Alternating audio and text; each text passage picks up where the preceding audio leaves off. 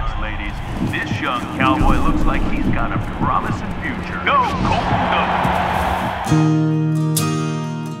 I don't see why we have to have a rodeo back in this town after all these years. Our community has long stood for high values and common decency to all creatures. That's him. He's cute. I'm Colt. I'm Tracy. The town hates the rodeo. Everybody wants to boycott it. There's a lot you don't know, cowboy. That loud old guy was my dad. You must be the cowboy everyone's talking about. Maybe I can't force you out of our town, but I suggest while you're here, you stay on your side of the tracks and away from my family. You met a girl? Maybe. Golden Burton Shop! Your cowboy's here. I think you should go talk to him. You know I can't do that.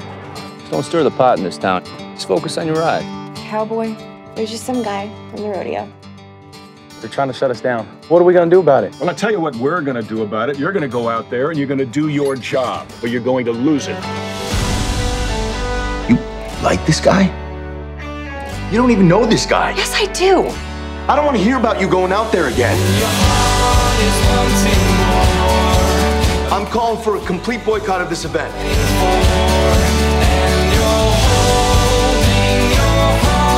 I don't want her to get hurt. I can't promise you that she won't.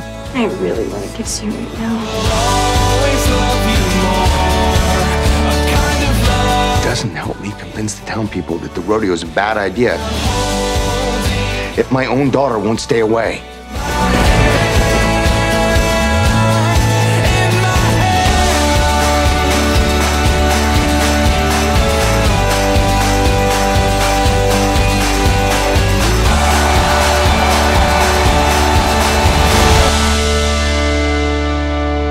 Can you teach me how to be a cowboy? Why the sudden interest in wanting to be a cowboy? Girls like cowboys. What makes you say that?